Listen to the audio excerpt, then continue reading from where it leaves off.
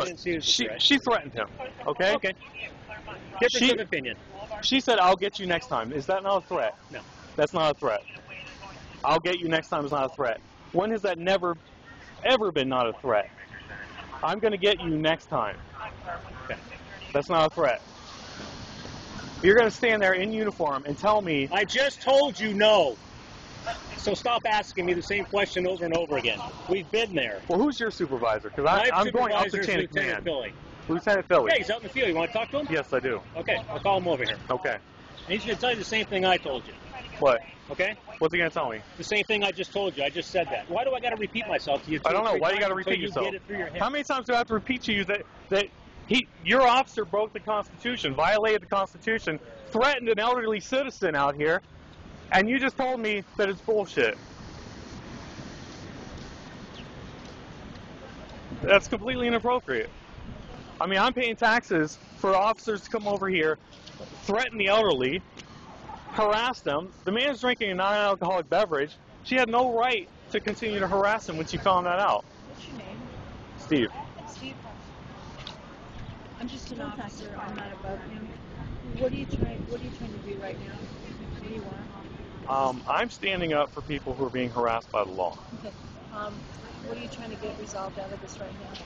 Well, I would like to see officers not abuse their privileges. Do you want an apology from that officer, or what right now do you want? No, I would like to file a complaint. Which you just did with him? No, I didn't file a complaint. I talked to him, and he basically wouldn't listen to anything I had to say. So I know, you didn't get what you wanted to hear out of him. So what do you want now? I would like to see our senior citizens not be harassed. Okay, this is supposed to be a free country. I know. We have the U.S. Constitution. Every time I turn around, I see another video on the internet from someone being I hear you. abused by the law. I'm just as frustrated as you are, but right now, what more do you want from him? I'm hearing you. Trust me. What more can we do for you? Democracy, freedom. Can't do you know. That for you. Can't do that for you. Well, you guys could do your part. We're trying. I mean, you could you know. Right at this moment, what can we do for you? You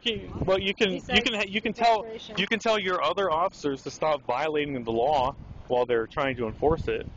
But right at this moment, what can I and we do for you, and what can he do more? Abide by the Constitution. Outside I mean, that's I'm not asking a whole lot. Besides I mean, I came over.